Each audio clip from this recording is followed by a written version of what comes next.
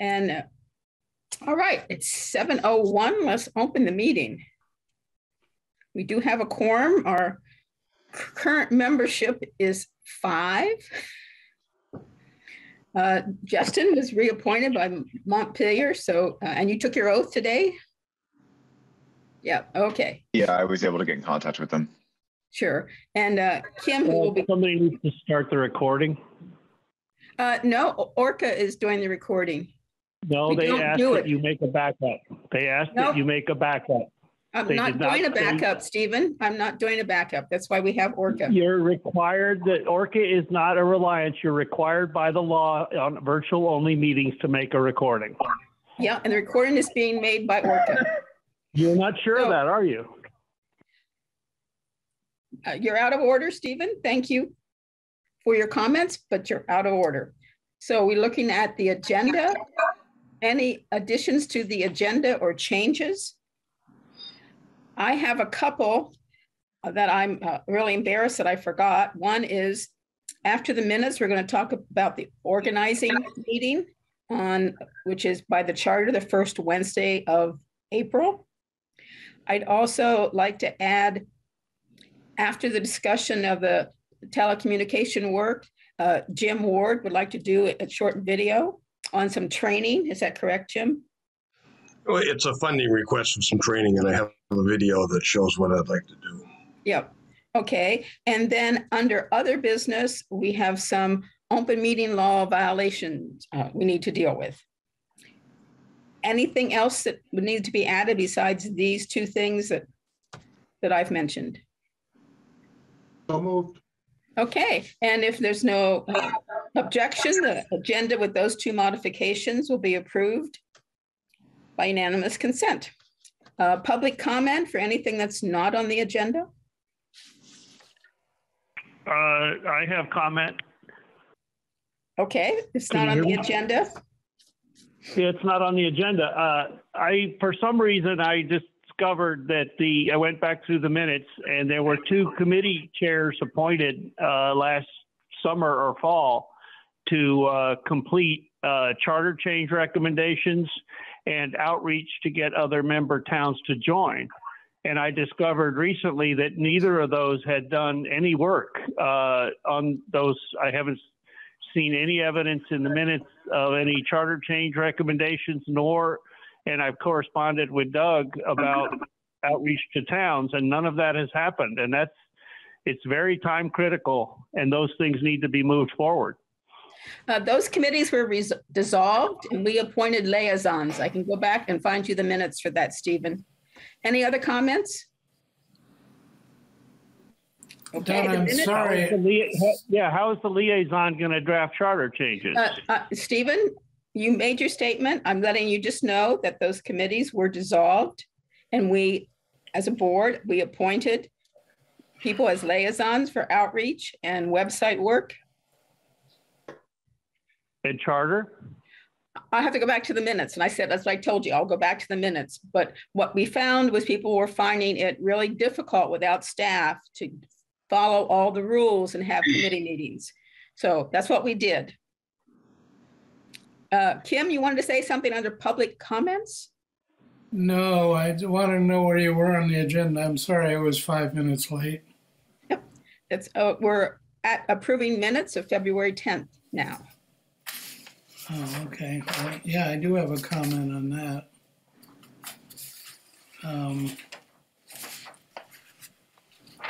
On second page, discussion with CVPSA MOU.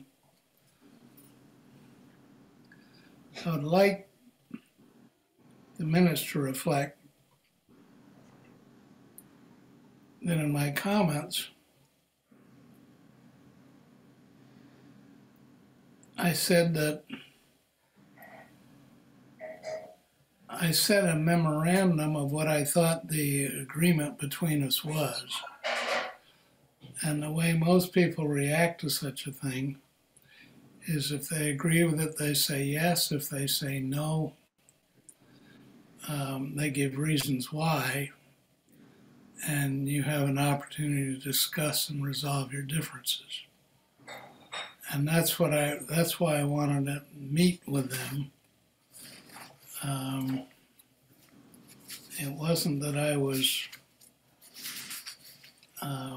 wanting them not to be board members. I wanted them to come up with a better relationship with the organization. Which I think actually Brent did in that very first sentence on the second line, to meet with Capital FAR to determine what they hope to gain from participating in the Public Safety Authority.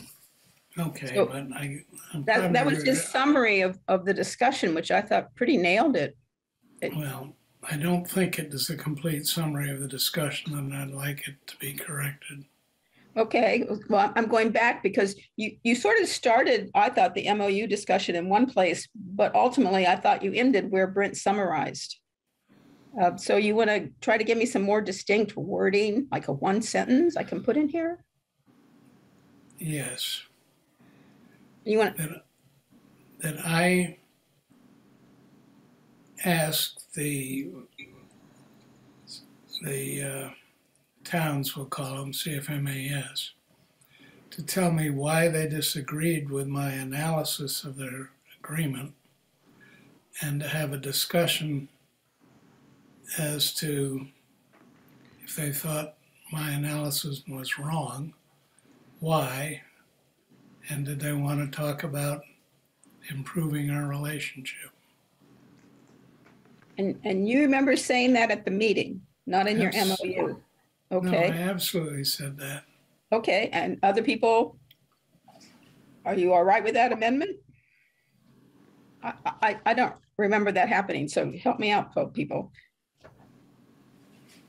Why the towns disagree with Kim's approach? They should tell me why, and if they disagreed with it, we should have a discussion about why and what we can do about it. Kind of normal relationships when you're talking about a contract. Okay, but you're talking about towns versus Capital FAR. No, I'm talking about CVPSA. Okay, so no, but I'm sorry, I wrote the word down towns because that's what I thought you said. Okay, No. So why Capital FAR Mutual Aid disagreed? Then they should say why. Yeah. Okay, what? And we should have a discussion about either proper interpretation of the agreement or... How about have discussion on interpretation? Okay. And possible changes to for a new relationship. Okay, board, if others comfortable with that, I need some thumbs up, thumbs down. 2.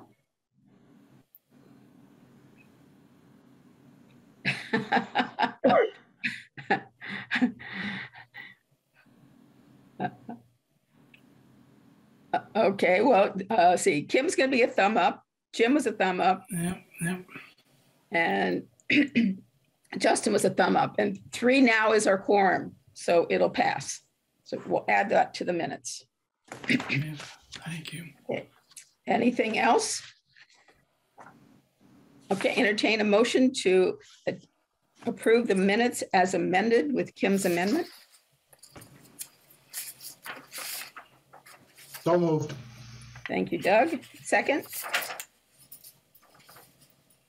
I'll second it. Thank you. I think Justin beats you on the hand up, but that's good. All right. All in favor, say aye or wave your hand. Aye. Aye. All opposed, say nay or wave your hand. Terrific. Passes unanimous.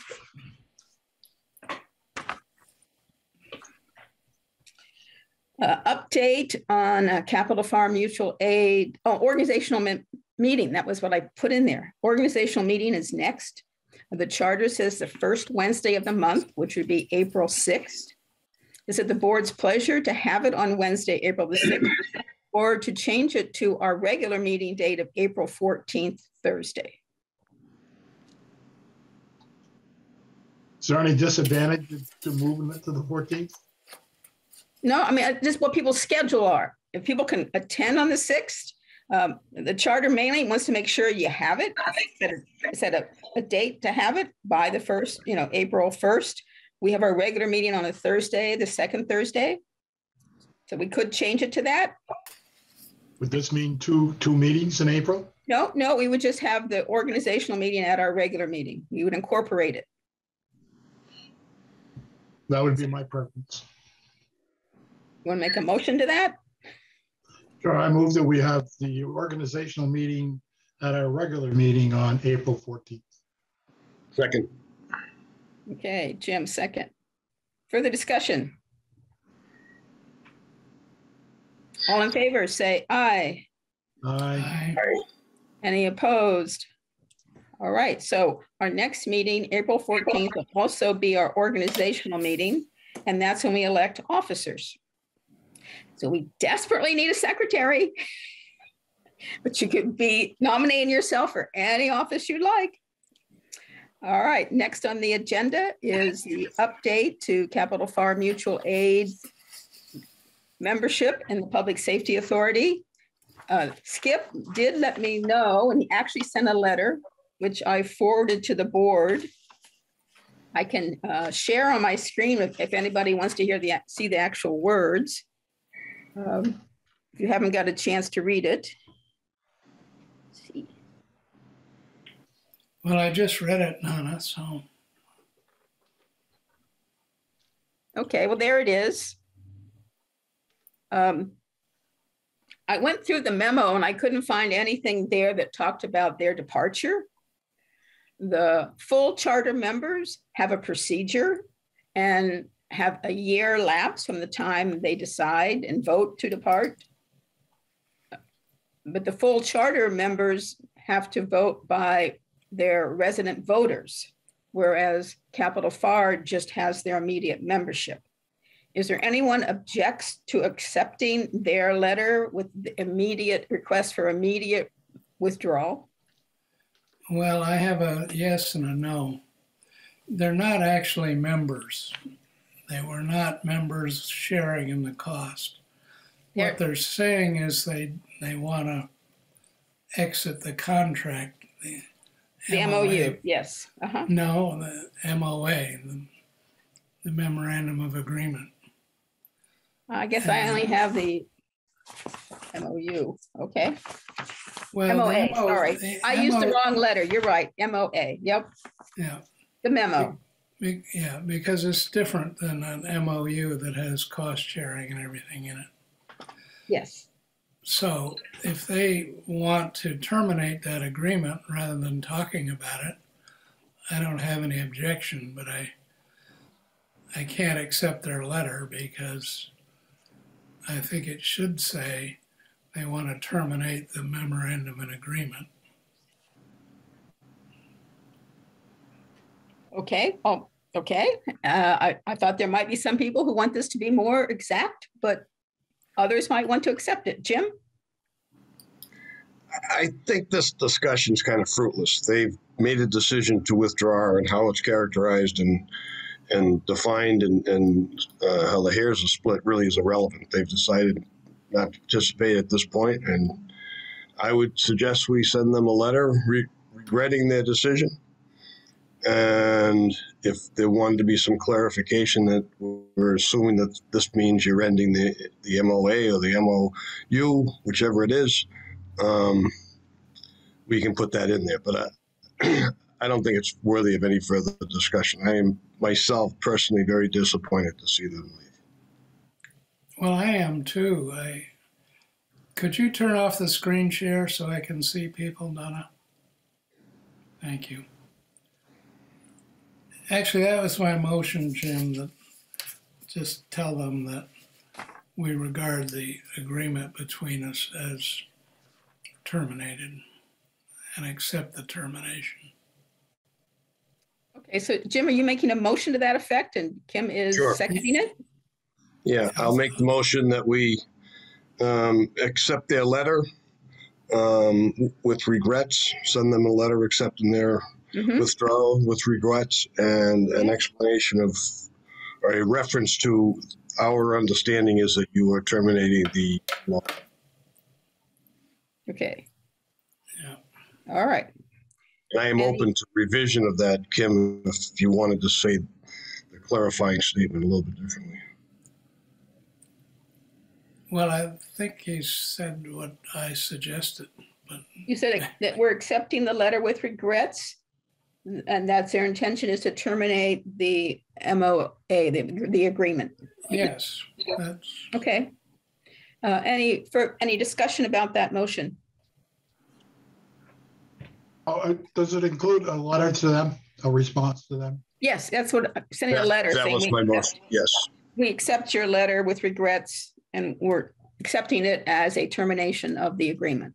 I would like that letter to also include the thought process that just because we're ending the formal agreement, we would like to include you on our mailing list and encourage you to continue to participate in our discussions because their input is valid no matter what.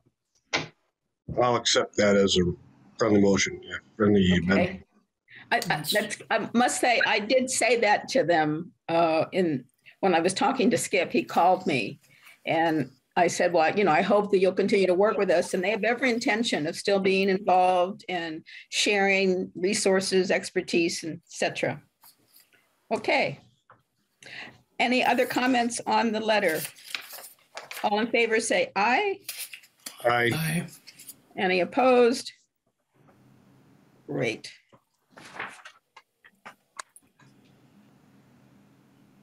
Update on board members. Some of you weren't here earlier. Justin was reappointed by Montpelier City Council. Kim was elected. Congratulations, Kim. And so Justin's term is 2 years. Last time you were picking up an incomplete term, so now you have 2 years. So you'll expire. Your term will expire in 2024. Please don't expire. We can't afford to have you leave. And Kim is elected 3 years. His term will expire in 2025. Okay. Next on anything else other than glad that you're all here. And I believe that Steve McKenzie reassured me that Barry will be replacing Paul, looking for someone to fill that slot. So that's good.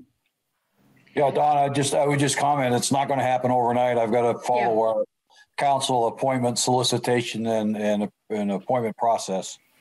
So I'll get that started. Hey, what'd you do? Hit somebody? Can you see his face? Oh, I was out in the backyard. I tripped over the lead to my dog and fell forward. And of course, my hand couldn't have hit snow; it hit ice. So it's a.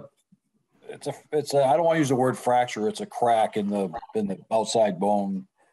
And my doc said, if I do this, you're going out, Stephen, this gets a little suspicious. Yeah, you're using so much medical time your last year. Yeah, my doc says if it happens one more time, he's going to outfit me with training wheels. Okay. Well, I think you better be careful of those leashes, Steve. They'll get you every time. Yeah, but it was my fault. As much as I want to blame it on the dog, it was not his fault. Yeah. Blame it on city council. They made the leash law. Yeah. I don't know if we've accepted Brent Householder's resignation, and I don't frankly know legally whether we have to or not. We never have in the past, but we can certainly acknowledge his work. He's tuned in. Yeah, I don't know if he wants to say anything. I'll miss him. Yeah, I don't know if he's listening or one of those people who's just walking around and hearing it in the background. But not only did he resign here, but he and his wife both have jobs that really are in the Chittenden County area, and they're looking to move in that direction in the next 6 months. So He had initially offered to be treasurer, which I thought, cool. He's got the accounting, he's got the public safety, but he's leaving our area. So we'll have to keep looking for somebody between now and next month, especially if anyone knows anyone. They could be accountant, not even know anything about public safety. We'll educate them, but they can share their skills with us. It would be really, really wonderful. Well, Brent can do it till he leaves. Oh, well, yes, possibly, although he's not leaving, sir. He's still not talking back. He said he was willing to maintain the website and post agendas and minutes, but that he didn't feel like he wanted to step into anything else. He's got his foot out the door already, you know, even if he's not packed yet. So Brent, we thank you. I guess he's not listening. Yeah. Here. So the next item is our phase 2 telecommunication work. We actually have a couple of major decisions here. One is if we indeed like what Televate put out as an RFP proposal to go out and do the work of creating an equipment RFP, and whether we like it enough that we want to do it as a sole source, or we like the idea and we want to put it out to bid. What's the board's pleasure? And Televate is here. Rick Burt is here. Well, I'd like Rick Burt to respond to my questions. Well, first, I'd like us to have this other discussion before, because those are like a breakdown. I'd like to first just talk about whether or not we like the idea of doing the RFP for equipment, and if we feel like we can sole source it or go out to bid. Wow. Jim? And then Chelsea. Yeah, I just had some fundamental questions that arose since Capital Fi Mutual Aid pulled out. The question came up, who are we doing it for if Capital Fi Mutual Aid is no longer a part of it? And as I said, I regret that. But Berry City they and are part of it. They're still customers in Montpelier.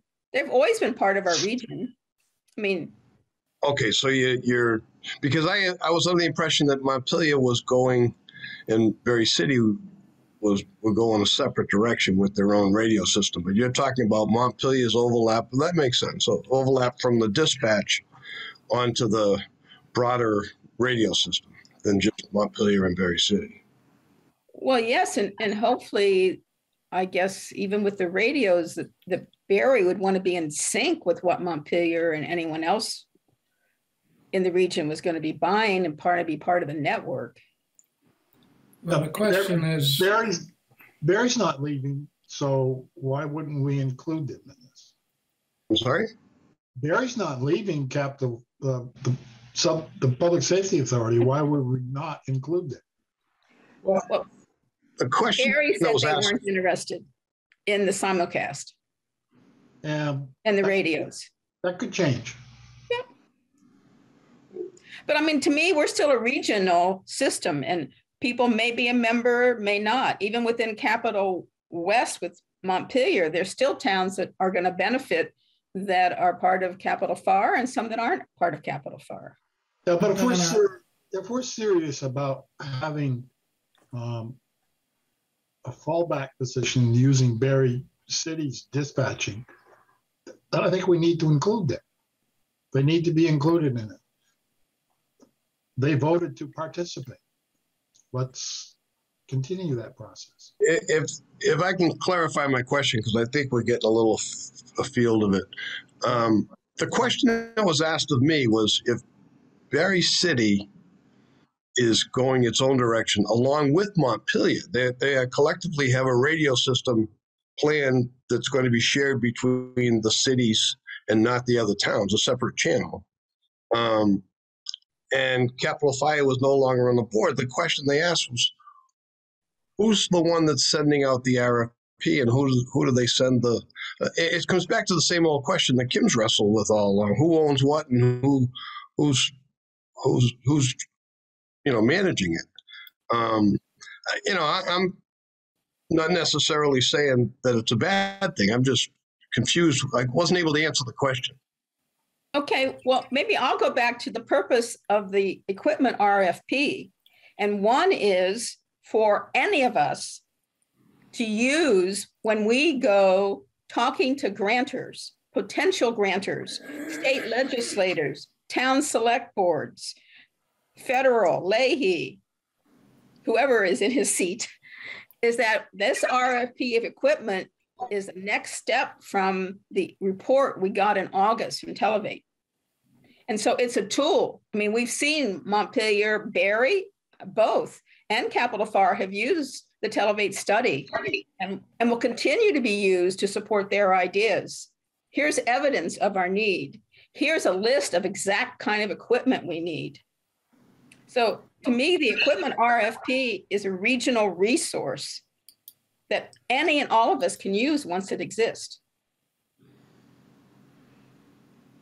And Montpelier expressed to me, they're definitely interested, both as a council and as a Bill city manager working with their customers, Capital FAR, of the RFP, very specifically. So this is the creation of the RFP, but not necessarily the issuing of it? That's right. We can't issue until we have money, and we can't get money till we get more detail on our equipment. Okay, well, all right, so I see that step. It's a circle. Yeah, I mean, even if the thing that to me is advantageous, given where we are now, I mean, we, Capital Public Safety Authority with no staff, is that Montpelier is willing to use their staff to help usher this through with Televate, to get this equipment RFP that anybody in the region then could use as a tool to get funding.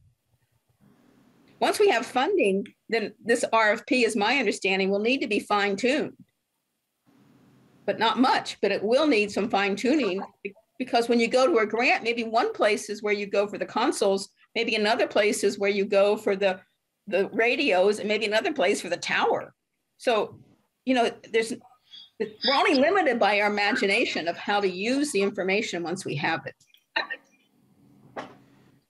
Anybody, Rick, you want to add to that? Doug? I do. I see your hand, just a minute. I just wanted to.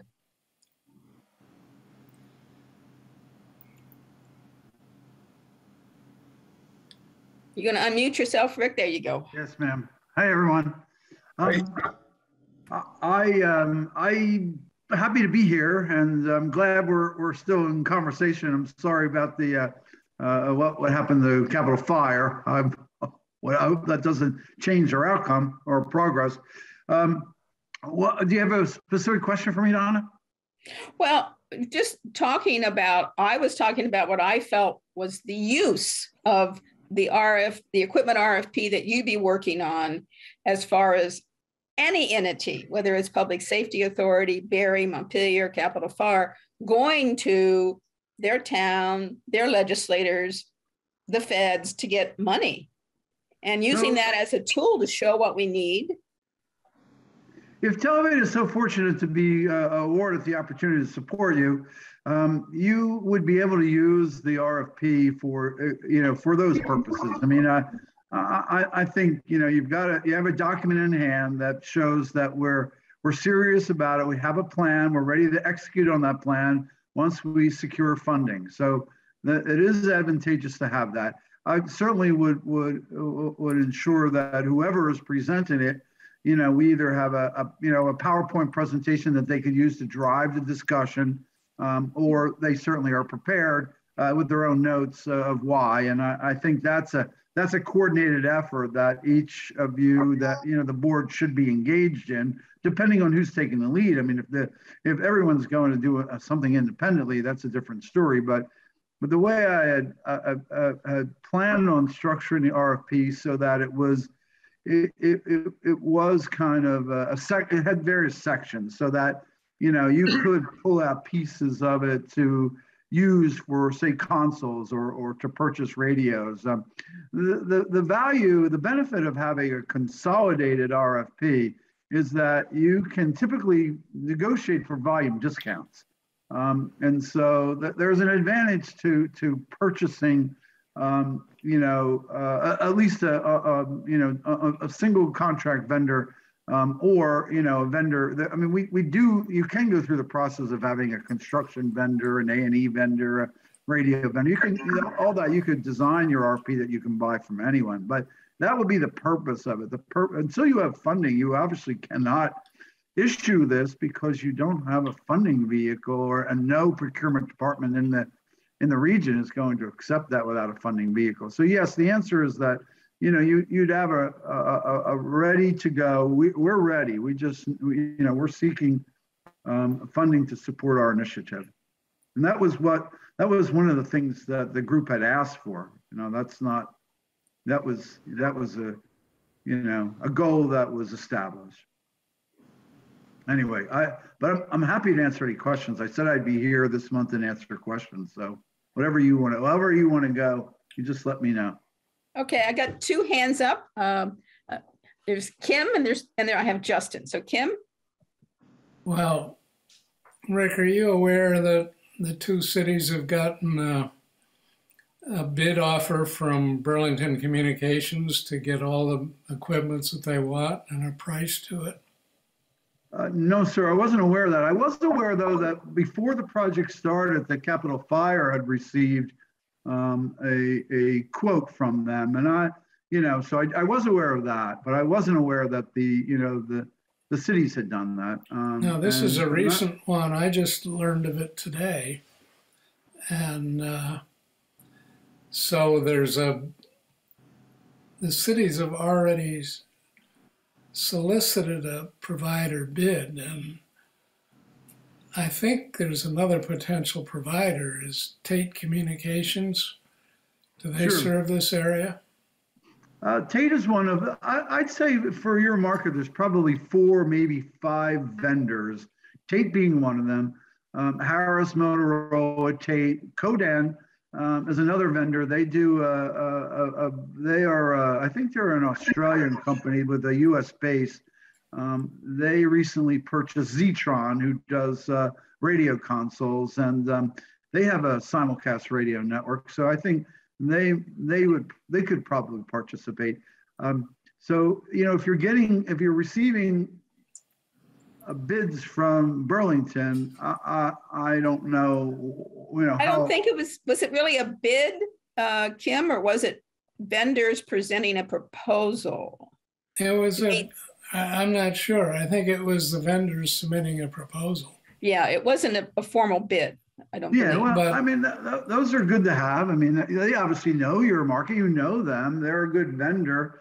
Obviously that's something that you have relationships with them, and that makes sense to work with someone you have a relationship with it. What we had discussed previously was, a formal RFP process so that you can ensure you have all your requirements designated. From my experience, if you don't define your requirements and you receive and accept a bid like that, you don't have a contractual vehicle that you developed. I mean, you can develop it after the fact and make sure you get all the language in there, but without defining your requirements and having the vendor agree to that, those requirements in writing, you can get into potentially a challenge with managing a contract. And I'm not saying that is the case, but that can be the case. Do you think bidding by competitors is helpful? Can we, I'm going to interrupt just a minute and ask if Steve McKenzie could add any information about this aspect of Kim Cheney saying it's a bid. I thought it was more of an information seeking of estimated cost. Do you know about this information that they got from Burlington? Yeah, I'm happy to comment, and I'll preface that by saying I'm only the city manager, so I'm usually the last to know. But I'm not aware of what you're talking about, Kim. I'm not aware that at least Berry City has a recent proposal of any kind from Burlington Communications or anybody. That's news to me. I saw it today, including prices for radios for both cities and radios for the surrounding towns. Is Joe that and- something? Joe and Doug Brent are both here. Why don't we ask them? Sorry, Doug, I didn't hear. Joe Doug Brent is here. Maybe he can answer. and Joe, Oh, yeah, right. Joe's here. both of them. If they don't know, nobody knows. Joe, you muted. I can't help that.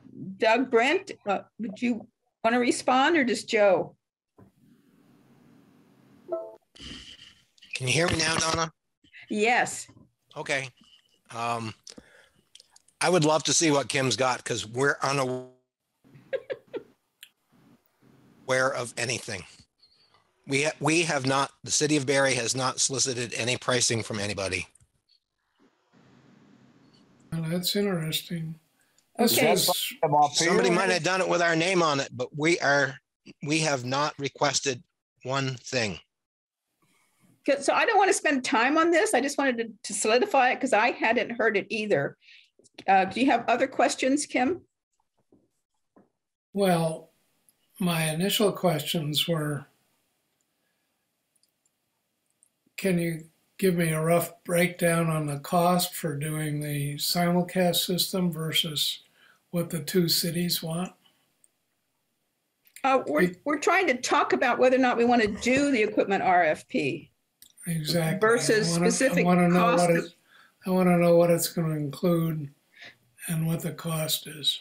Well, we have a general cost in the August report, and this RFP is to nail down that question. Can Rick answer my question? Oh, what is your question, sir? I'm not sure. Well, would there be a cost difference if we don't do a simulcast radio system?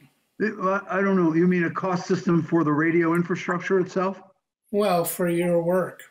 Oh, I'm not going to provide any more pricing without a requirements. I need to know what it's hard for me, to give a response to something where I need the requirements for. So anything that's less than what we're doing right now, yeah, it would certainly affect the price. I'm sure, but I'm not going to try to pull a number without having a detailed requirement. So would there be another contract proposal with choices? If you can put in writing what you want, I'll be happy to provide a response to it. Yes, I'd be happy to do that. Did Donna send you the questions that I wanted asked? I did, but I want to back up this question, Rick, because I'm taking Kim's question to another degree of detail that we're not at yet. Okay. And that this focus of this conversation is about whether the board wants to do the equipment RFP that will give us more detail, that will lead us to more exact cost, and does the board want to do a sole source or bid it out? That's the focus of this conversation. And I'm going to hold us to it because we need to stay on time. We have extra time. We can ramble about other things. So Kim, do you have a question dealing with the equipment RFP? Well, my question hasn't been answered. Rick, are you going to propose a separate, a specific contract for your work? We've got one. Your RFP? Well, I have a general statement, but it doesn't include a breakdown between the simulcast system and the equipment for the cities. And look, any grant request has to include them both, or we're not going to have communications. But I just want to know where we're going with this, since CFMAS has decided to withdraw from us, which is fine. If that's what they want to do, I don't. This equipment RFP is to fulfill that $3.9 million estimate. Right, so it includes the simulcast system. And the consoles and the radios. Yes.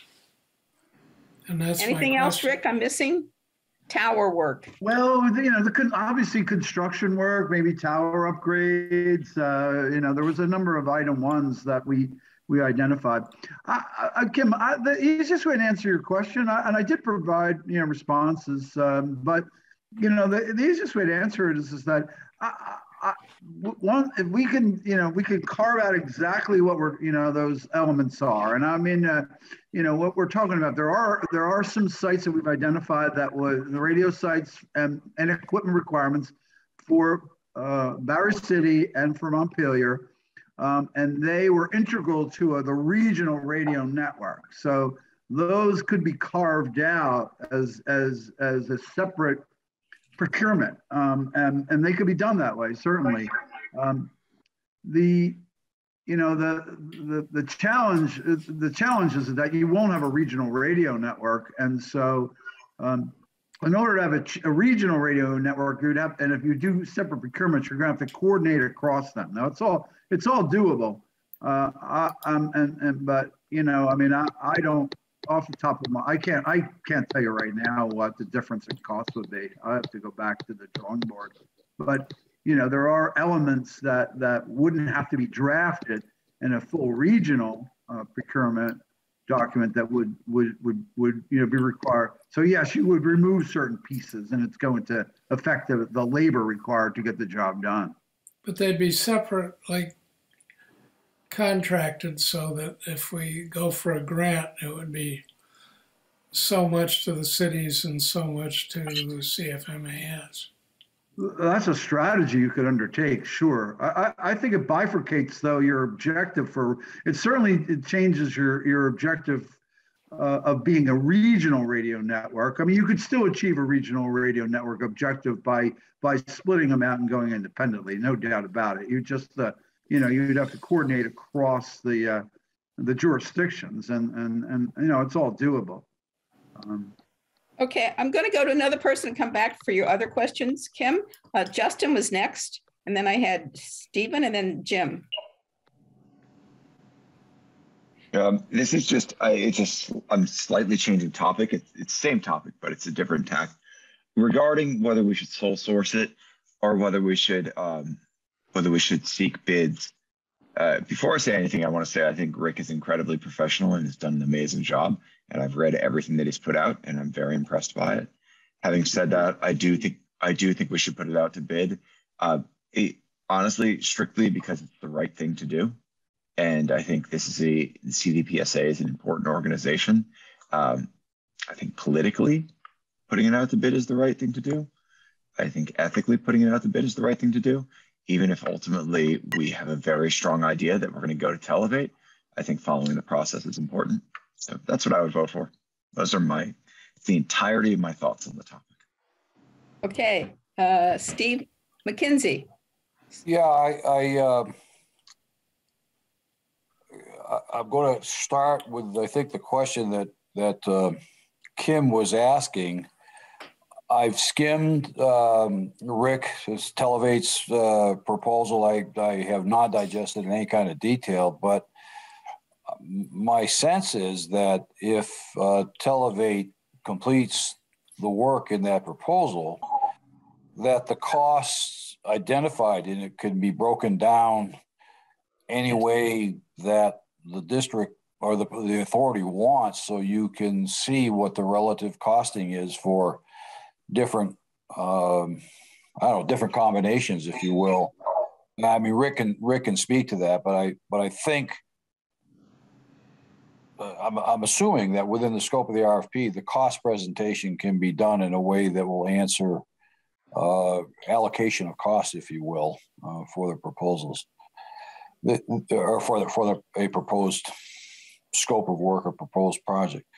The other comment I have goes to the question of sole source or bid, and I respect what Justin was saying, but I think unfortunately Televate is at an extremely competitive disadvantage at this point, because you've already asked for a proposal from them.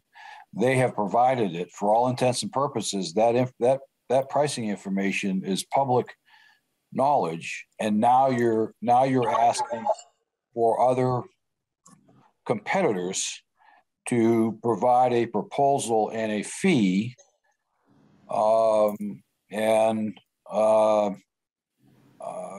they have the benefit of seeing what another competitor's price is before they even submit a proposal. That's a pretty awkward position to be in, and again, as much as I understand what Justin was saying, if Televate has the institutional knowledge by virtue of the work they have done for CVPSA to date, and there's a comfort level on the part of CVPSA with their proposal, frankly, to go through the RFP process and to then select Televate for whatever reasons makes the RFP process look like it's wired. And I don't think that puts you in any better place than you are now if you make a decision to go sole source. Now, having said all that, I have not been paid to say that by Rick Burke or Televate, but I'm giving you my perspective from having been on the consulting side of the world for 37 years and the whole competitive RFP process and so on. So I offer that for insight for whatever it's worth. Thank you. Jim, I think you were next. Yeah, I was just looking for some clarification. My head's kind of spinning a little bit here. My original question about who we doing it for was partly based on maybe some misunderstanding.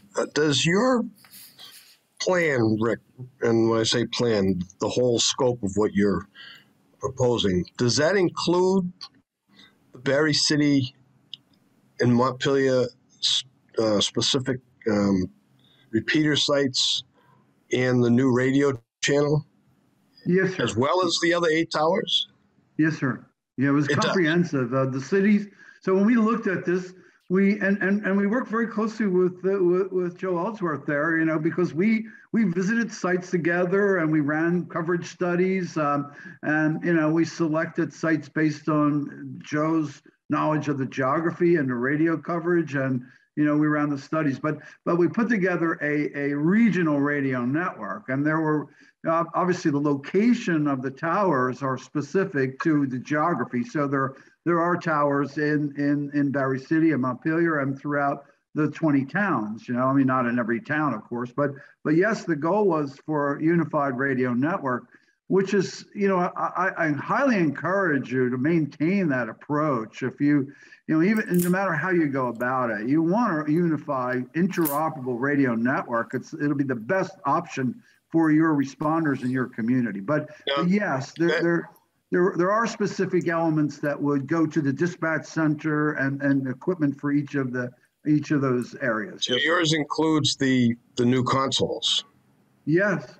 Yeah. Because I thought it had been determined at some point that the cities were buying their own consoles.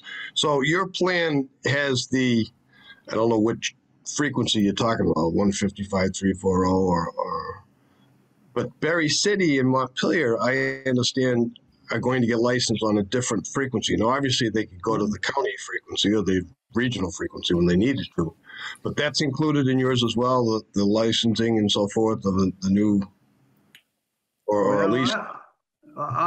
Yes. I mean, we're not. Televate is not pursuing the license, but it could be incorporated into that procurement. So another, the vendor would be responsible for it. Those of you who know how difficult it is to get interference-free channels in the VHF band know that it's not easy, particularly above what we call the A line, where you have to coordinate with Canada.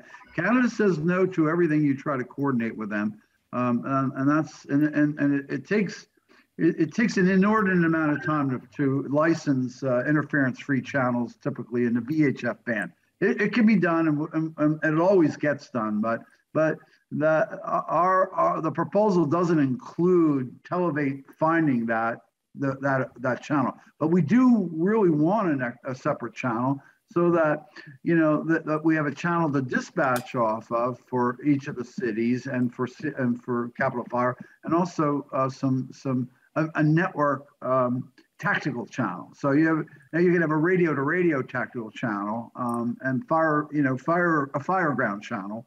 And then there would be a voice channel that would be on the simulcast network as well. And that would require an additional frequency.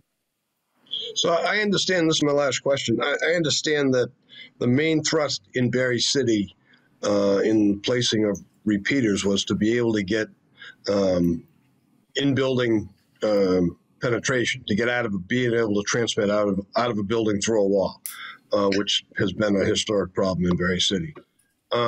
Do those repeaters also, are they on the Berry City frequency, or do they still function with the regional frequency, or are they a totally separate system? The ones that are designed to get them out of their buildings in the cities, Montpelier and Berry. We'd recommend that all the frequencies put in every radio so that you have interoperability, you know, in the event of any responding entity would be able to communicate with any other. So, but there would be dedicated channels for Berry City, for Montpelier, and for Capital Fire. I mean, that was one of the intentions. But all of those frequencies would be programmed into every radio so that you could have mutual aid across your entire region. Right, but would the repeaters in Berry City, would they be able to accommodate the frequency as well as the Berry City frequency? And the reason I'm asking all that is I'm trying to figure out in my head, are there two systems being designed here that are exclusive of each other? Or is there one all-encompassing and one isn't? One system. I highly recommend it be one system that could be used by all users. But the one system can have multi-funding. So it's not contrary to have Montpelier and Berry find funding for their consoles, but still have it all interoperable. Donna, can you mute Stephen? I'm waiting to talk, so I need to let her know that. Well, while you're waiting, you're interfering. Okay. I didn't hear from, okay.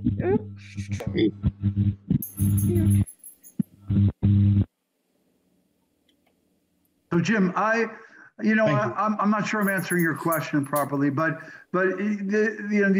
again, one of the things that I mentioned in my response to Ken is that yes, you can designate these sites, this equipment, for Berry City, and this site and radio infrastructure and this equipment for, that's primarily for Montpelier, and you could do the same for Capital Fire.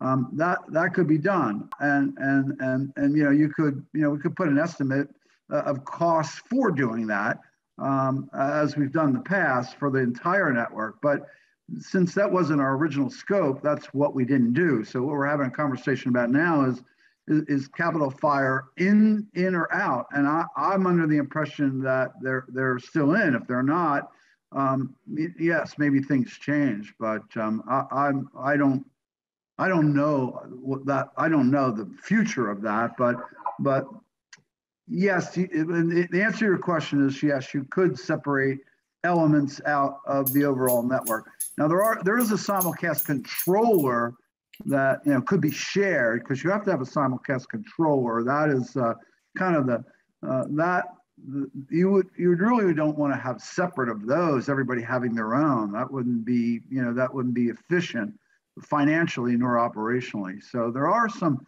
common elements, like the controller, but in general, I'm not trying to suggest to go in any direction one way or the other. I was just of the impression that the cities had written a letter a few months back saying that they were going a separate direction with a separate design by one of their vendors. And I was wondering if that was a completely different plan from yours, or whether they were incorporated into one. And I'm still a little confused on that, but maybe there's I don't know. duplicate. I don't have an proposals. answer on that. I can't tell you what's been going on since.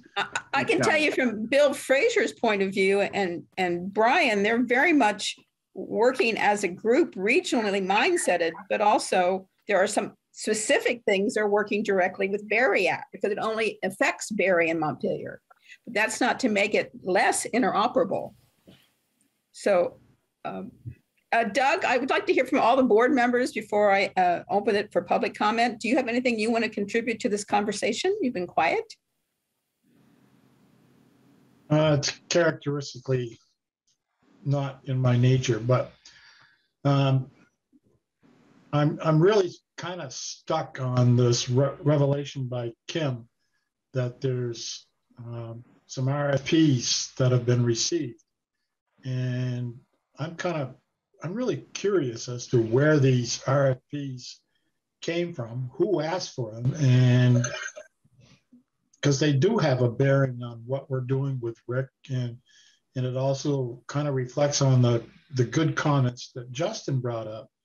But if somebody else has already got some RFPs in there, I'd like to know who, and I'd like to know why and what. Where'd they come from, Kim? Well, it came from Brian Pete in response to a public records request. Okay. And he's apparently here. He can answer your question. Yes, he is. And you're calling them RFPs. Okay. Well, I'm not sure it's an RFP. Well, there's a proposal, a funding proposal. Well, you know, Kim, it's sort of like MOU and MOA. You know, which is it, an RFP or not? Well, I don't know. Brian, Pete, are you available? Can you connect? Yes, ma'am, I'm here. Yeah, I don't know if you heard the previous conversation. Doug, Kim Cheney had brought up that he saw some vendor proposals of equipment recently, and I, as a city council, haven't heard about it, and Steve McKenzie, city manager from Barry, hasn't heard about it. Doug Brent hadn't heard about it, so maybe you have. I have no idea of an RFP. The only thing I know I turned in is every year the Department of Homeland Security provides certain grant funding to each state. State has a pool of that money. They poll municipalities. They leave open a deadline. You can put in for items that are on an authorized equipment listing or an AEL. You have a certain amount of time to put in for the grants, and we submit it for grants. It's a no match funding for mobile and portable radios and for a base station. It's a DHS grant. And you got monetary figures from Burlington Communications for that. Yes, we're supposed to get 3 vendors. All right, but it has nothing to do with the Televate activity. Yes, no? No, it does, in the sense that Televate had put it down as a priority list that we're supposed to get, that it's recommended for mobile and portable radios. And so we put in the grant to get mobile and portable radios for Montpelier Police and Montpelier Fire. Well, Donna, if I may, I guess I'd ask Rick, does that kind of information, does it have any bearing on your work with the potential RFP from Public Safety Authority? Yes and no. The no part is that the law enforcement in your region are on a different frequency band, and they have their own radio network. So, you know, we want to get those. We want to be sure that those two networks are interoperable, of course. And I'm sure you're doing console patches today or not, but you know, but the radio. So on the PD side, base stations and radios were recommended based on our conversation with the chief, and we identified that. But our focus was on the fire, the fire responders, And so, we focused on that particular aspect, but we certainly interviewed law enforcement and documented in there their requirements. On the radio side, yes, we came up with a number, working with Charlesworth on, the number of radios that would be required across the region for the firefighters. And so there may be some that if Montpelier has receives a grant and includes 10, 15, 20, 50 radios, then that would be fewer that would be required across, in the overall procurement process. So that's why I say the answer is yes and no. But police radio frequencies are different, but the radios are the same. Well, the radio, it all depends what radio you buy, of course. But if you would buy a radio that's VHF, and you for the law enforcement, and you would buy for the firefighters, and the law enforcement is buying a UHF radio. I'd highly recommend that you get multi-band radios. They're not that much more expensive these days, but the firefighter radios would also need to have simulcast capabilities. So you want to be sure. This is where I say you really want to define your requirements so that you're sure you're buying appropriate infrastructure. Let me just say, if they got the grant, within their grant, when they go to the exact procurement, they could more specify the radio type to make sure it's more versatile. Yes. I would think that it's probably, I would think you probably have already done that. The radios are a lot easier than the infrastructure to do. But the radio, again, ideally, if money wasn't a cost, I would recommend we go with a Project 25 radio network. We are going to be a Project 25 compatible, capable radio network, or we won't be able to get federal dollars because that's fundamental to their grant requirements. So, we've always said we're going the Project 25 capable approach.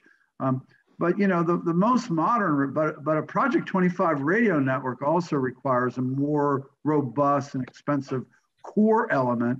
So there are higher costs associated with going with the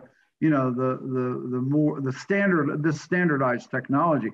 But the idea of a simulcast, a conventional simulcast or an analog simulcast network meets your requirements. So it wasn't, we didn't propose something that was more elegant or more feature rich than you required. But if we had the money, I'd still would recommend we go in that direction. But we don't need to at this stage of the game. We just need to get to some finish line eventually. But if indeed we went ahead and said yes, let's do this equipment RFP, and we get it done in the next 50 days from the time we say yes, then within that we start thinking more about the P25s, etc. We get more specific on equipment. So a lot of that conversation in detail happens within working with you on the equipment RFP. Yes. Well, unfortunately, we've had a lot of those conversations. We just have to write it up and quantify it and be sure that we have requirements, feature. Yeah, the answer. But I'm just saying that likewise, so within that work, some of that, maybe Brian for the Montpelier acquisition could actually use some of that information by the time the grant comes back and equipment gets ordered. It just to keep it connected. I don't know what the chief has put together, but I'm sure it would have value. So when you write the section for the radios, it's a matter of volume. You're going to say, our radios need to be capable of X, Y, and Z, and A, B, and C, and have these features. The firefighter radios are different from law enforcement radios. They got to be intrinsically safe, and there's a variety of features that law enforcement radios differ from firefighter radios. And so you designate all those elements and you write that up so that you're getting a specification. a lot of things have been done, and there's nothing wrong with it. I mean, you know, the responding people, the people that run the radio networks, they kind of send an email. I said, this is what I need, and you know, that's not if you have a vehicle already and you're able to buy from a vendor, you know, without going to a competitive bid because you have an agreement with them. These things are done all the time. People just write a short, I need this. Can you know, and get a quote for it. It's not uncommon. For the larger network, we recommend a more formal process so that you can go to the market and get multiple bids so that you can negotiate, you know, the best value for the region. Okay, just keep in mind, police and fire, they are different though with radios and frequency. All right. Different frequencies could be the same vendor radios though, with just yes, I understand that. But they wouldn't, you know, firefighter radios have to be intrinsically safe because that means that they're used to, they're involved with water. I mean, they get wet and they get submerged. And so they have to have additional protections on them, and their knobs are typically bigger. And there are some differences in the radio themselves, you know, ergonomics of them are different. Right. Doug, Brent, you have your hand up? Can you hear me now, Donna?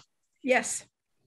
So this conversation has been all over the place, and I want to just let you know, we also took part in the same grant process that Brian Pete did. This is a Homeland Security grant. I'm sure that Doug Hoyt could remember when he was in the job. I believe that I counted it up on the calendar. This grant process had a 19-day open to close process. This is not something that you could bring back to this committee or talk to another committee or find out from this group of people or that group of people. If you're going to do it, you had to pounce on it.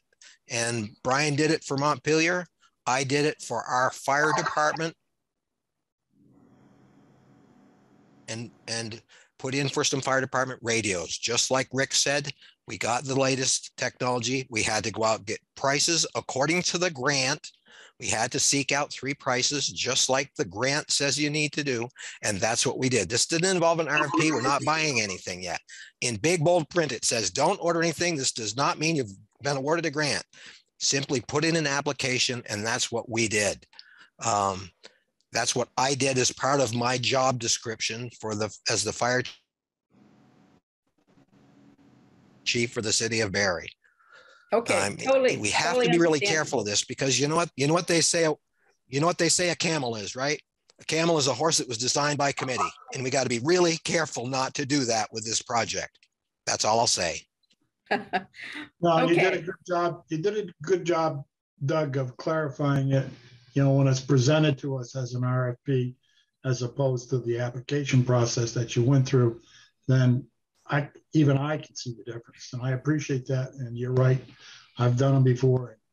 You do have very small windows. Thank you. I just want to thank Doug for that clarification, and I want to remind everybody that this is something that needs to be done.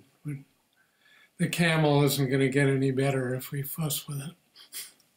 Yes, and I would like to put in the soul searching in perspective, because that definitely is where I'm favorable at, is that we started with an RFP in 2019 that was huge. And when we got 3 vendors came back at us and we realized we have to reduce the scope.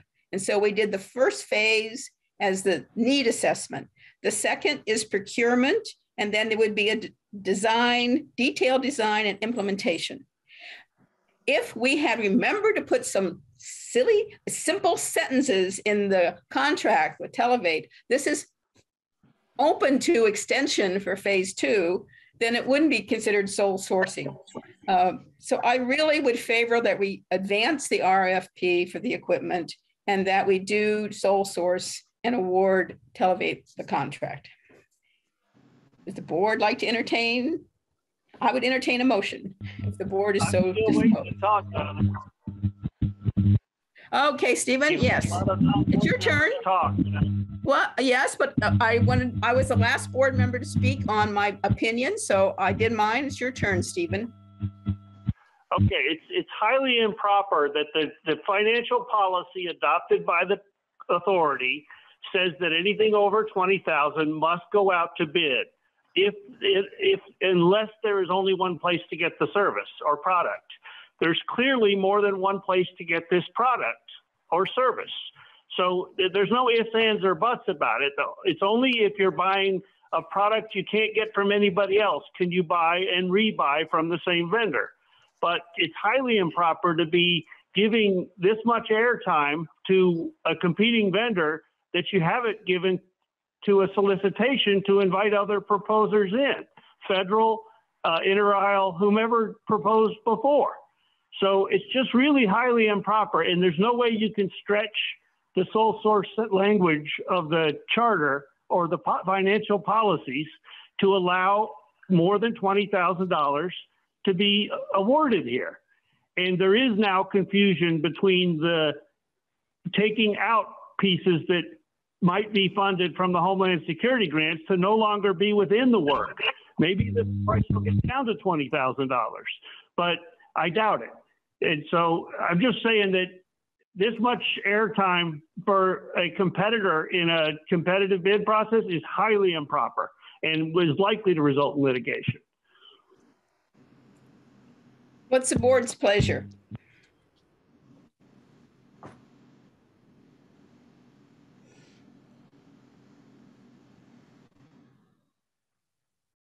Steve McKenzie. Yeah, I guess again, I'm not a member of the board, but I react to Steve's comments that you are discussing how to go about your procurement, but you are not in a competitive bid process at this point in time. You're trying to decide whether to go there or not, but you're not in that process at this time, and you're merely receiving input from Rick based on the past work that he's done for the district or for the authority. So.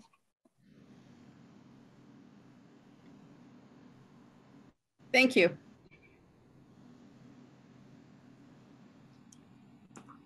Chair would entertain a motion. What are we looking for, Donna, for a motion? I mean, what do you want? The motion is to advance the acceptance of Televate's RFP proposal to do an equipment RFP. And we'll do this allowing for sole source. All right, so this is I'm going to stagger on my words here. It's not a proposal to award anything to Televate. It's only to ask Televate or award to Televate to put together an RFP. No, they have put a proposal together to do an RFP on equipment coming out of the needs assessments of our phase one. And it was attached to this agenda and it was given out last month also. Right, but it's not awarding, any funding to any provider of equipment. It's only awarding funding to Televate to do the work. To do the equipment RFP. To then would be used to get the equipment, right? It would be awarding them the $29,714 contract that went with their proposal. All right. So the other part of the issue is, as far as Stephen is concerned, is that it's $20,000 or more. Well, that's right, and the board can decide to vote to sole source it. And then award Televate the contract for the $29,000. But just to help me refresh my memory here, the board selected Televate to provide the information, and it had the opportunity to look at other vendors to provide this information. Yes, no? No, because we were doing work with Televate, we asked for him to give us a proposal to do an equipment RFP. So we never did an RFP, and then they responded to it. We said, would you do this for us? And they did. Because the board said they wanted to go that next step of the engineering. We did the needs assessment. Step 2 was procurement. And that we found when we went after grants, our grantors said, we need more detail on the equipment. So this RFP is to give us more detail on the equipment to help us go talk people into giving us money. Okay, I guess I'd like to hear what Steve and Kim have got to say. Steve McKinsey? Well, I think Kim had his hand up first. Yeah, Oh, no, Doug said he wanted to hear from somebody. Yeah, Steve and Kim, either one. I don't care which one goes first. Okay, Yeah, Kim? I have just a question for Rick. It seems to me you've done a lot of the work already in the sense that in your assessment and the cost estimates you gave, you had some idea of what was needed, the equipment and so forth to carry out the plan. Is that right? Yes, sir. Yeah, we visited sites and we quantified in order and our cost modeling of it. We had to insert integrate the numbers of and so that's how we came up with a cost estimate. Where we indicated that the numbers were soft were on the tower upgrades and the shelter upgrades. We weren't, we couldn't specifically quantify if towers, were stable, were their loading good, and did they have sufficient loading for additional equipment, and whether or not all the shelters were there. We also quantified, the need for HVA systems. There's also another fundamental thing that we don't know, but I suspect it's good. And we're working on Steuben County right now, and they have to upgrade all their power systems. They don't have, sufficient voltage at their tower. So they're going to have to do that. So there are certain things that you can't do without, a deeper dive. But the answer to your question is that we've identified the location of the sites and determined, all the required radio equipment in order to come up with the budgetary quote that we provided. So you're partway done to your RFP. Well, yes, that information would get integrated into the RFP. Absolutely. Yeah, it has to be put in. Okay, thank you. Steve McKinsey and then Jim.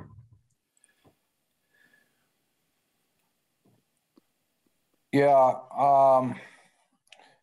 So I'm going to pile on the MOA discussion, but I do this to try to offer some help in terms.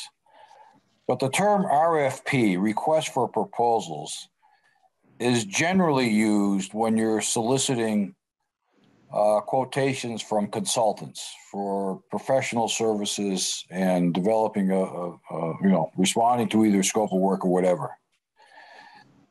In this case, for better or for worse, Televate has prepared a response to your RFP, request for a proposal, to prepare not RFPs, but RFQs, requests for quotes.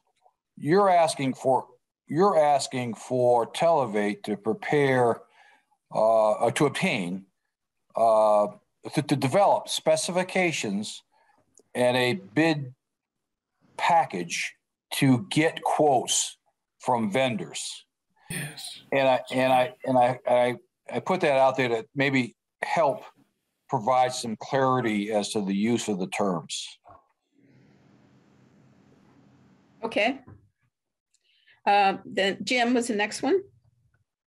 I have a question for Steve, which actually I had it before just made your comments, but that's exactly what I was thinking. It sounds like what they're writing is our specs. But my question to you, Steve, is as a professional engineer, not a city manager, does Rick or Televate have a unique body of knowledge right now that better suits them to write these specifications because they did the previous research? And is that something that carries some weight in terms of the chronology of requests for proposals and bids and so forth?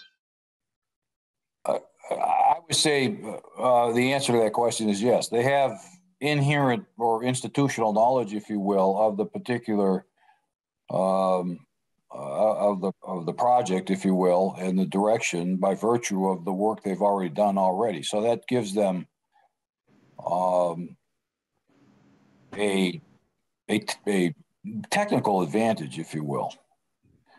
But I was just thinking the other way, not an advantage to them, but a disadvantage to us if we're bringing someone in that doesn't already have Well, yes. I mean, but that advantage inures to the district, to the Public Safety Authority. In some respects, one could say they don't have a learning curve that another competitor might have to account for cost-wise, if you will, in a proposal or whatever. But I'm going to say something now that will probably cause you all to groan, and I don't do it to cause problems, but I'm trying to do it as an objective observer. I think your purchasing policy, if that's what it is pretty clear. It says that the authority shall solicit bids for purchases over $20,000. The policy doesn't seem to allow a lot, or if not for any wiggle room to do something differently. And I know that's not what you want to hear. And I don't want to disfavor Televate, but I'm trying to just offer my insight as let's say an outside observer. And I know that puts Televate at a competitive disadvantage if the board chooses to go out for RFPs. And unfortunately, this is probably the discussion that should have been had at the time of entertaining a sole source to Televate before they put together their proposal. And I apologize for, being the skunk at the party, but hopefully you take the input with the good faith that's intended. Well, I perceive different wiggle room, but I appreciate your opinion, Steve. Thank you. If the board doesn't want to continue this discussion, just say so. Yeah, I appreciate that. If you're going to go out to bid, then you're going to have a committee to make an RFP up, because we didn't make an RFP to get this proposal. The board asked me to find out what it would cost. So I asked Televate, what would it cost? Well, that's an interesting comment, because depending how you frame that RFP, it may be somewhat different than what Rick and Televate have put together based on their perhaps general understanding of the request at the time. So Televate could choose. We have no staff, Steve, and we have no staff. And I hear you. I hear you. That it took us forever to do the other one. I mean, from 2018 forward to do the one that we finally broke down to make it 3 parts. So, and that's fine. That's the board's pleasure, but I think it just stops us in its tracks. It's either we do something or we don't. I hear you, Donna. That wasn't my intent when I said that. Yeah, no, I'm just telling you where I'm coming from. Yeah, I hear you. Yep. But it comes back to the board. If there's no motion, then we should just move on.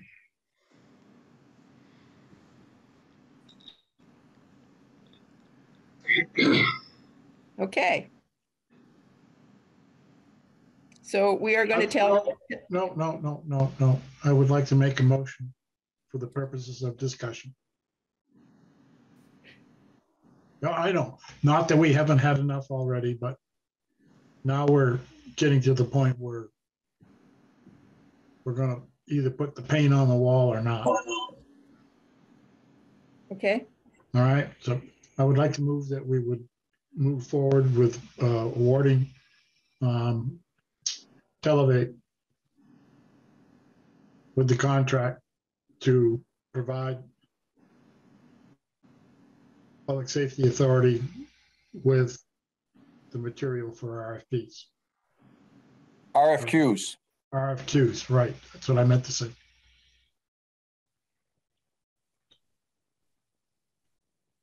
Is there a second to that?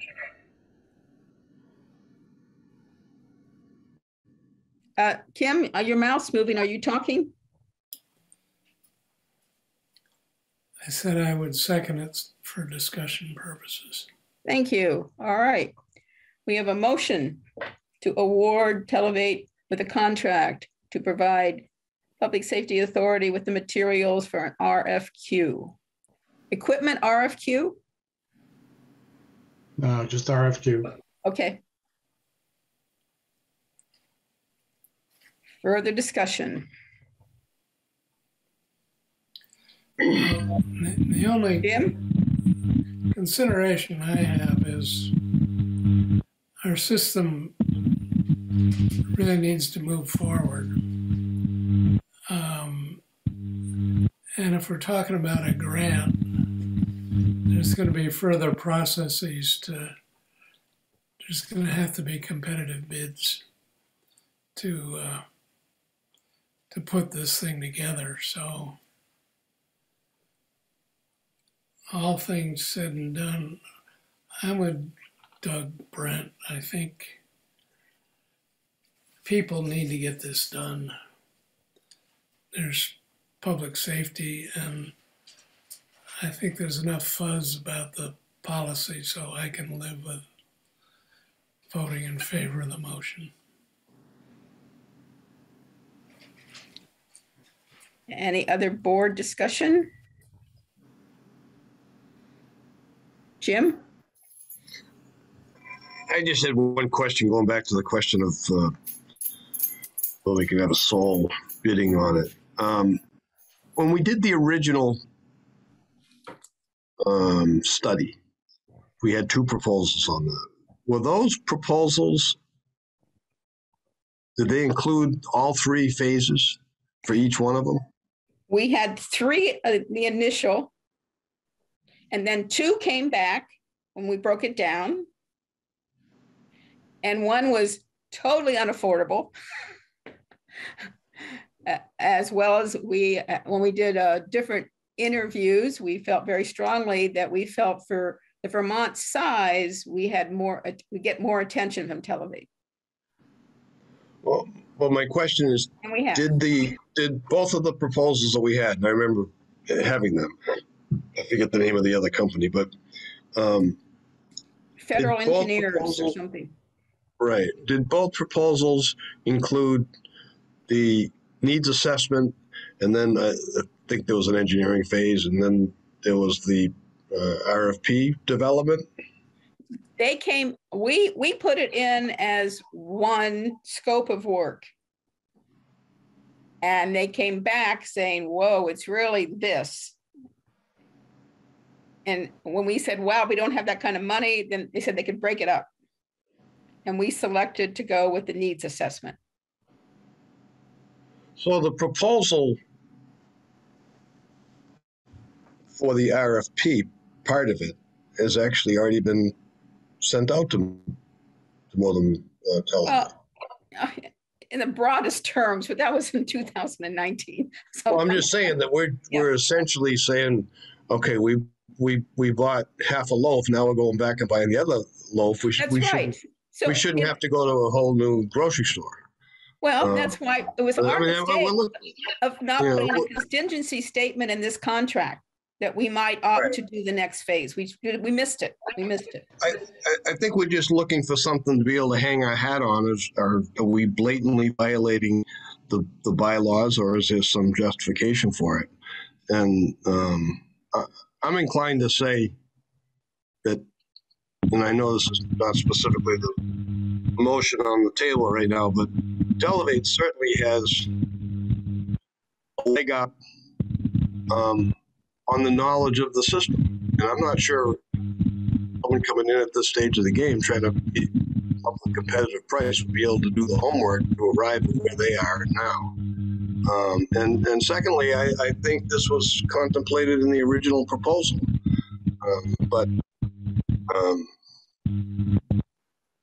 So anyway,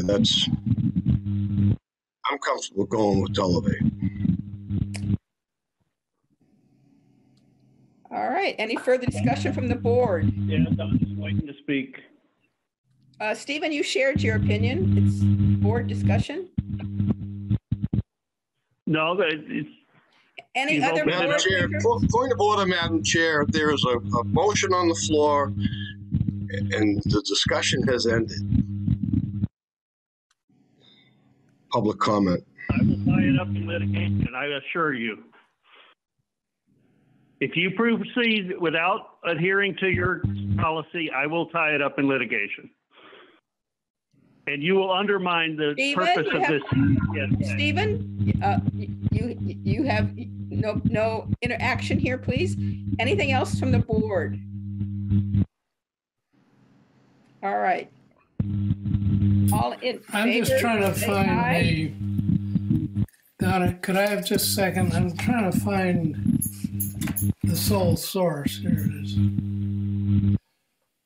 If the board of directors determines there is only one possible source for a proposed purchase, it may waive the bid process and authorize purchase from the sole source. Right. We've quoted that several times. Yep. Okay, well, I wanted to look at the words, and I don't think I can't say that there's only one possible source. So I think we should have a bid. I'm changing my mind now that I've read the policy. Well, all right. Everybody will vote the way they want to vote. All those in favor, say aye. It sounds we're going to have a roll call vote anyway, so let's just do a roll call. Doug? Yes. Justin? He's muted. Sorry. No. Kim? No. Jim? Yes. And Donna is yes. It's 3-2. It passes. Okay. So next, thank you all for being so appreciative of lots of questions, lots of good information. And Rick, thank you for being here. It's really essential to have your information. Thank you. Next we have on our agenda is Jim's presentation. And Donna, could you please mute Whitaker?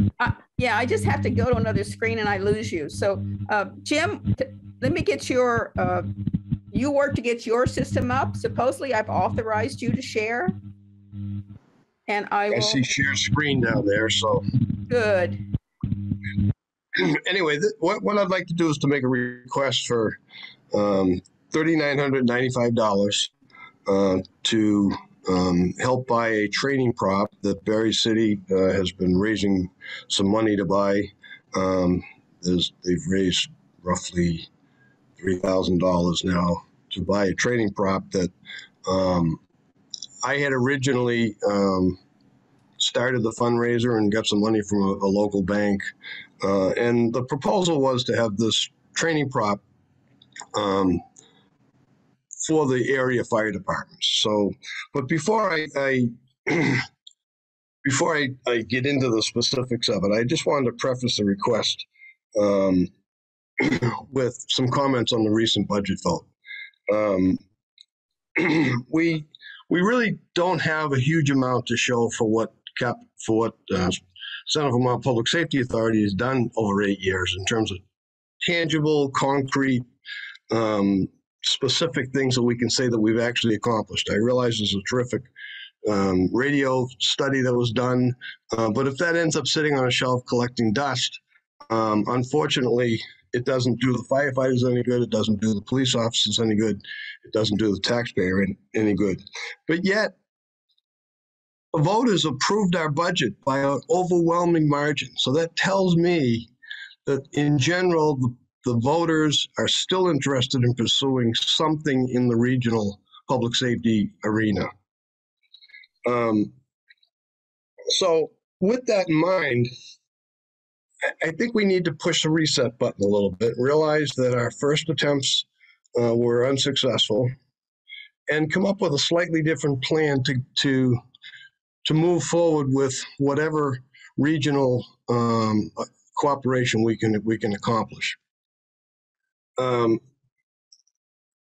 Excuse me. So to that goal, I think we need to be able to set some long-term goals, but as well as some short-term goals. We need to be able to get some points on the scoreboard to say that we've accomplished stuff. There's a terrific effort being made for this radio system, and it really is needed, but it's a long-term goal, and I think we need something that people can put into the narrative that they've accomplished this already. And to that, I think we need to start doing some things immediately that gives value to the first responders for what we're doing. I thought that Brent's resignation pointed out that the need to have public safety people more involved with the board. I think we need to do some reorganization, restructuring of the board to have some more public safety people involved in it. If we don't have public safety people on our side, this will never work. I was involved in killing a regional ambulance proposal when I worked for Barry Town. They had an 8-town plan, and I won't go into all the details of how we made it fail, but they didn't have the public safety people behind the ones that were doing the work in Barry Town. They didn't have us behind them, and so we worked real hard to have it not happen. So I think there's some lessons to be learned there. But what I'm proposing is that we start doing things that the public safety people will recognize as being worthwhile. And that's why I'm suggesting that we fund a piece of equipment the Barry City Fire Department is looking to obtain. It's something that can be used by all fire departments in the area, but certainly specifically by Montpelier and Barry City.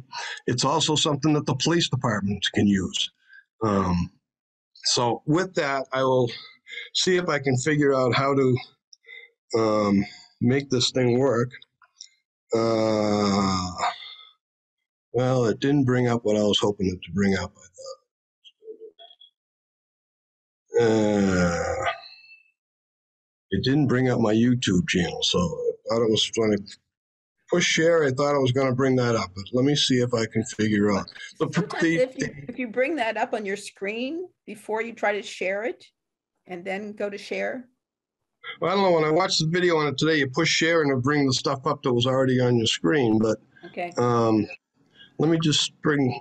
Well, I have my YouTube stuff up. Let's see if that plays. Can you see that? No. Is there anything playing on there? Doesn't sound like you guys are seeing anything. You're not seeing anything, right? Or did I lose you? Nope. We can hear you. We can see you.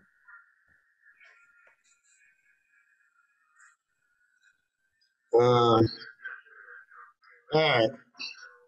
Wow. So you're not seeing any video then, right? No. So when you hit shared screen, does your screen come up? Let me try it now, see if I, You think the word you were looking for, Donna, is desktop? Thank you. The desktop screen come up. yeah, but it's, when I hit shared screen, it just brings up something totally different. So anyway, I will, Well, within whatever it brings up, you might look at some sub branch of it and you might find it. yeah. No. Is it the shared screen at the bottom of the? Well, that's all right. Zoom page, or the shared screen on the bottom of the YouTube page? It's a bottom. It's funny because it's running because I can hear it, but let me just see if it's. Make a suggestion. Yeah. I'd like to. I wonder if you could.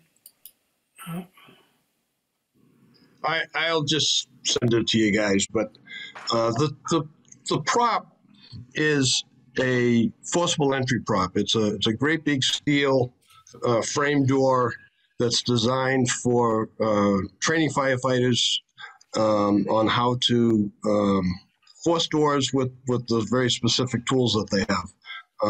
The video that I wanted to show you was not only of the tool, but was of a fire that they took over 2 minutes to be able to get in the front door with the fire coming out of the second floor windows.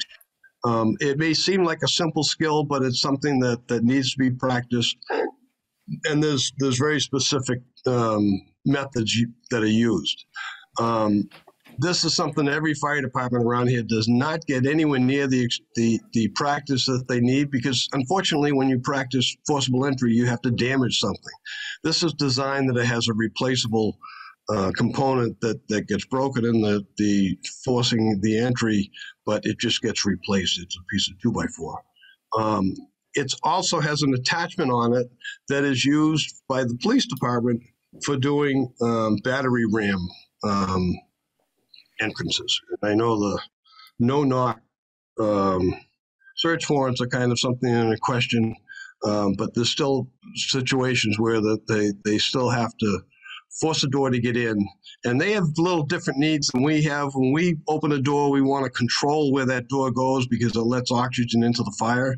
Police officers, as I understand it, and it also has to do with whether they do it in front of the door or to the side of the door, but police officers want that door to open up to be able to see immediately what's right behind it. So it's a very different technique, but this tool or prop works for both. So I think this would be a very small gesture that you know, we've spent some money on some dispatcher training, but this would be a tool that would immediately get the attention of the firefighters in the area and hopefully the police officers as well, that says, well, maybe there are some areas that we can expand into that some of them our public safety authority can expand into, that we can start some conversations and start working together on other areas that may not have, you know, any contentious issues or require that, you know, to find difficult funding and grants and so forth. So I'm asking that $3,995 be provided to be combined with the funds of Berry City Fire Department. It's actually Berry City Firemen's Club. I think that's who's holding the money right now.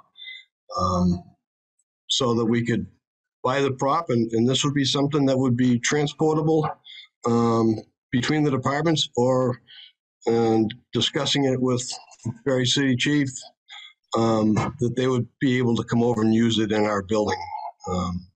That was their choice. And what's the full cost of the prop? You said that I got the amount you wanted to request. Yeah, it's $7,000. It's in $7,000. I forget the exact specific number, but okay, roughly $7,000. So I wish I could have played that video. Have the various chiefs said that they would use this? Two or three of them are on with us right now. We can ask them. Chief Brent, do you think this is a worthwhile piece of equipment to get?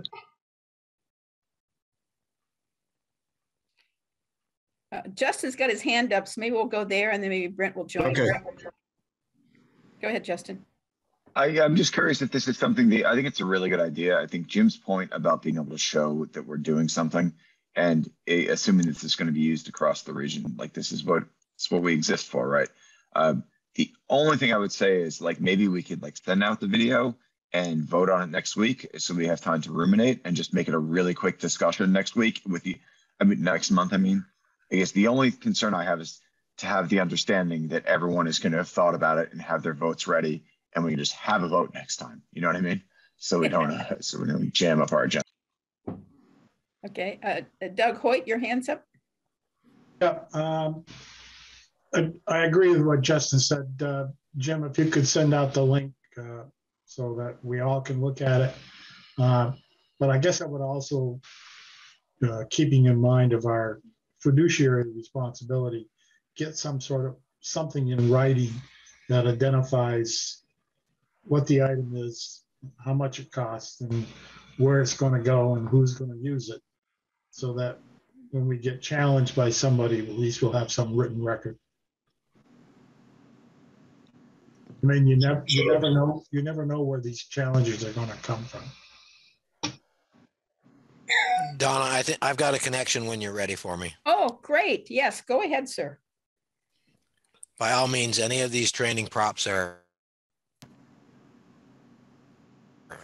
more than necessary. The one that we've been using in the past few years, we get in the lower part of the state of Vermont, we have to send somebody down to pick it up, bring it back, and then we have to send somebody down to take it back when we're done. And certainly having something like this available to the area would be very useful. Okay, so we're going to put this on the agenda for April. And meanwhile, Jim's going to try to distribute it. And if not, we'll work out the technical difficulties and make sure we can show it next month. Thank you, Jim. Thank you. Thank you all for staying. We're like 45 minutes overtime. And we need to talk about the open meeting law violations. Steve has, I thought was filed one, but it turns out there's actually two. And one is the minutes of February Public Safety Authority board meeting was not posted within 10 days. It was an unintentional error. I finally got them from Brent and then I forgot about them. So I did get them posted. The ORCA's recording gets online about 3 days. If it's a Thursday meeting, it's posted by next Monday. So that was there, but the minutes were not. So I would definitely say it was unintentional error, and the correction would be to ensure that it doesn't happen again. A transition between Brent being secretary and right now me filling in, I really need somebody to be secretary.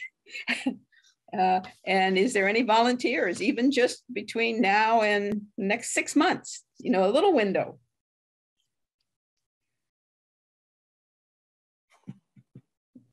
Come. Justin, is that a volunteer? Do it, and I'm going to hate every second of it, but I will do it because you do a lot of work, Donna. Okay, great. Getting them posted is the thing. It's really, yeah, okay. I just need somebody, Donna, let's just connect this week and you just give me a quick tutorial about the things that I need to do. Okay, terrific. Thank you. And now the other piece of the open meeting law violation that I got on the second was a link to the download of the video. I don't have a link to the download. We post all of our recorded meetings as ORCAs, and they're posted on the YouTube channel. I know that there have been some meetings, it turns out, I only found out today, that Brent had been recording on Zoom and giving Steve a copy, but it has not been anything posted to the public. And the idea of having a public record is that it's available to the public. And ORCA is the one that we depend on to do that. So that was there.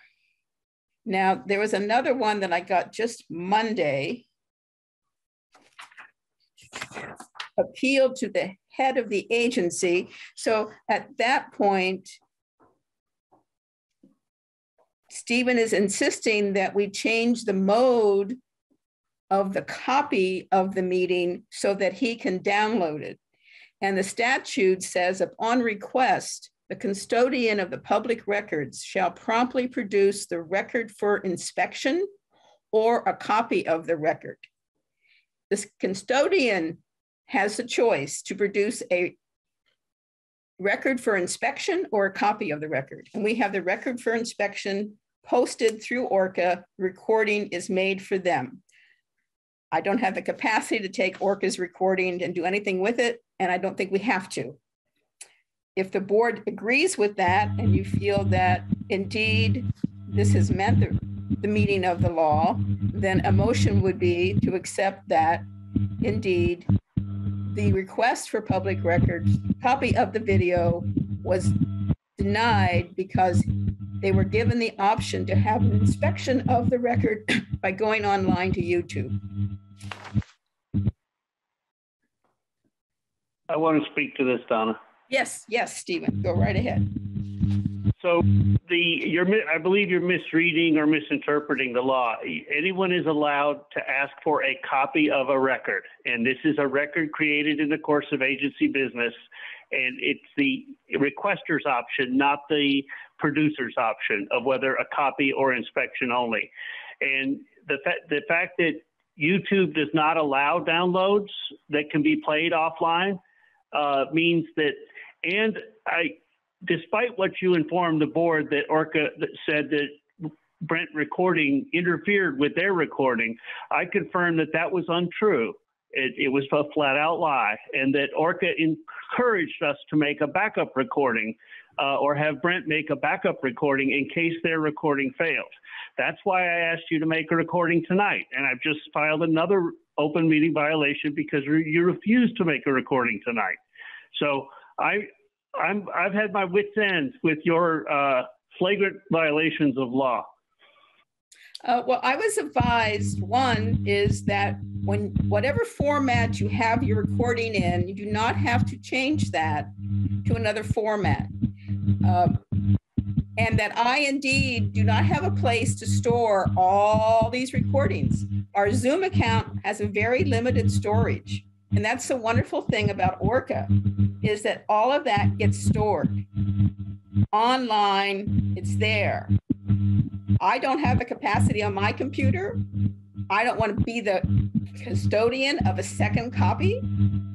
And therefore, I've been advised by Vermont League that says, produce it in the form it is in. I don't have to change that format.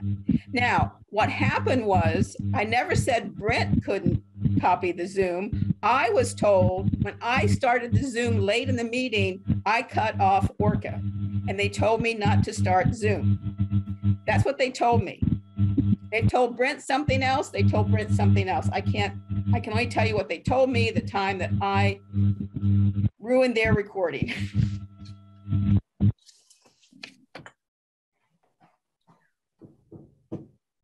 So if the board wants somebody to make copies of Zoom and store it and be the custodian forever and ever, then fine. Otherwise, we have used ORCA, and that's what I would prefer. Yes, Jim.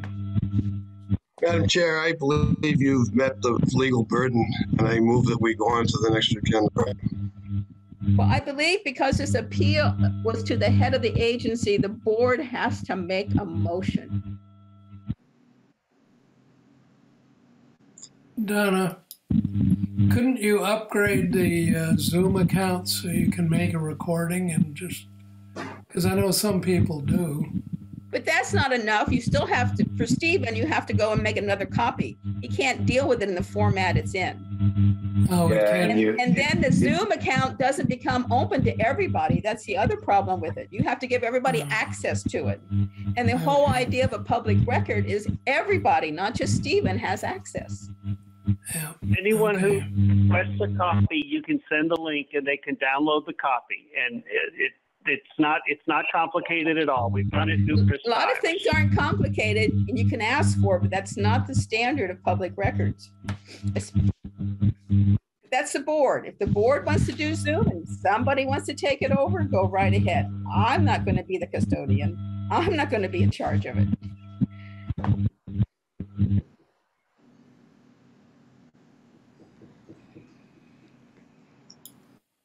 I'm unclear of the technology. I thought if this meeting we could have pressed record and anybody could look for that. No, you have to give them access. Well, It goes can't into you your give them a account. link? Not everybody can get into your account, thank heavens. You have to give them No. access. Versus if it's on Orca, you can, Orca does it. You go to YouTube, you just type in on YouTube, CVPSA minutes, and you get all sorts of minutes. You can even put the exact day in and it'll pop up. It's right there. Well, I need a technical education, I guess, to vote on this. Okay, okay. I'll follow up with that. That's fine. Did you say that Orca provides? They do not. Orca provides it. They're right here. They record and they post it within the 5 days. Like our meeting's on Thursday, it's usually posted on Monday, if not before. And it's posted in YouTube. It's open to everybody. So what's the problem? Stephen wants to download it, and Orca, YouTube, you can't download it. That's what he says. I've never tried, so I don't know. You can take YouTube and you can identify that video and recall it anytime that you want to. Yep, yep, Having it on your computer. yep. And Which is what I did tonight in my videos, but I couldn't find them. yeah, That was because of the Zoom. I can find it fine off of Zoom. well, maybe again, it's late, so everybody think about that. Right now, Orca is our recorder. It's a recorder for the city council. It's quite adequate. Is there anything else on the agenda? If you want to manage a Zoom account, Brent now has it, and the official one, tonight I'm using mine. Brent has the official account that can be housed somewhere else. If somebody wants to volunteer to do that and electronically smart, then you can do that. Doug, you got your hand up. I'm sorry I missed you.